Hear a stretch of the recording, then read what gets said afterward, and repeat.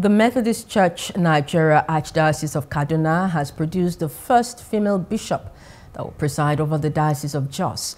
Right Reverend Nkechi Nwosu was formally enthroned as the Bishop of Jos by the Archbishop of Kaduna, Most Reverend Joseph Nona, at the Christ Methodist Cathedral Church in Jos, north-central Nigeria. In her remarks, Nwosu said God has made all humans equal.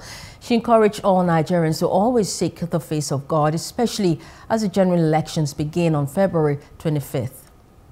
I think God is using what has happened in the Methodist Church Nigeria to tell the whole world that the time to release women to fulfill their destiny in the agenda of God is now.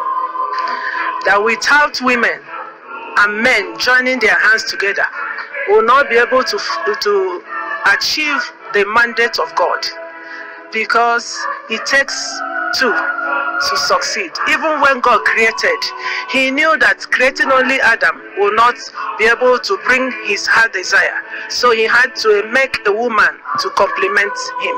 So for the word of God to reach out to the ends of the world, men and women must put their hands together to serve God irrespective of gender.